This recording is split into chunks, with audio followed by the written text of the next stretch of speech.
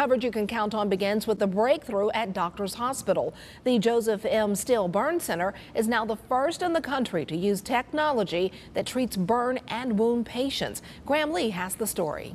So this is one of those exciting times in my career.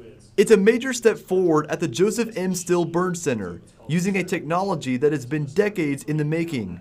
You know, it was the early 80s when the concept of harvesting the regenerative capacity of cells, you know, as a spray-on occurred in the 80s. That concept is turned into the technology known as RECELL Go. Skin samples from burn patients are put into a machine that processes the skin down.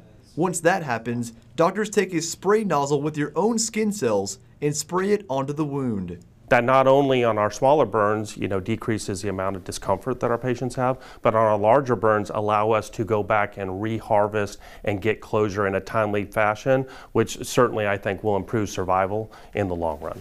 The technology was first approved for use in the U.S. in 2018, and it comes from a regenerative medical company known as Avita Medical.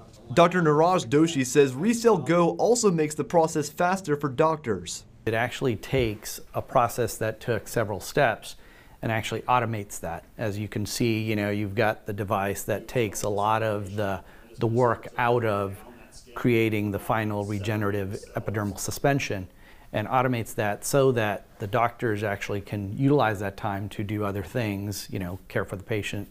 Fagan says it's also a boost for the Burn Center because they admit an average of 3,400 patients a year. As we continue to move forward with this product is that we want to bring this technology to our patients as quickly as possible. We want to, you know, just continue to improve it, and I think the collaboration that we have will have that happen in no time at all. In Augusta, Graham Lee, WJBF, News Channel 6.